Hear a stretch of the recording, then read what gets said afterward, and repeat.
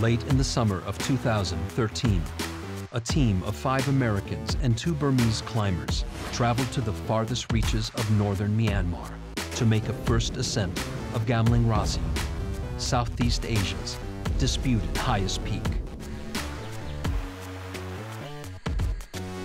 There's no relief. The trails are wet, slippery, side hilly. We're hiking 20 miles today, still 140 miles to go. It's really hot. It's like everything out here is kind of out to get you or something. Vipers, bugs, leeches.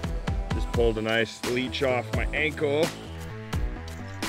It was a swarm of bees. It was like something out of a Stephen King movie. They were everywhere. This is what the jungle does to you. Wow. Ew.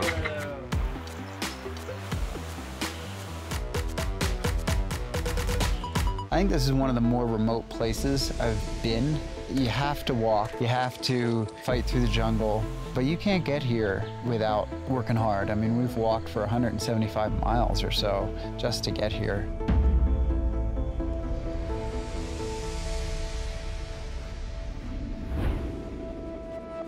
Accessible only by footpath, they stayed in remote villages that have remained mostly isolated from the outside world.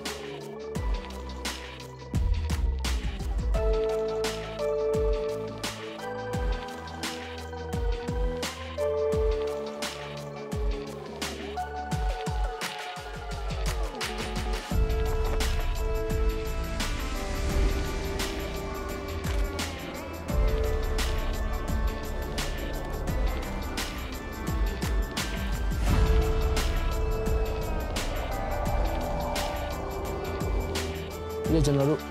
We start 4 names.ထွက်တော့ကောင်းဝန်းကျင်ကတအားမောင်နေတအားအေးကျွန်တော်တို့ကောင်းပါ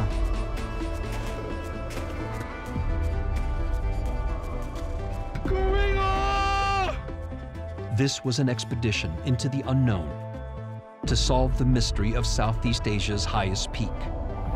In the end, the goal of climbing Gamling Rasi was overshadowed by the magnitude of their experience.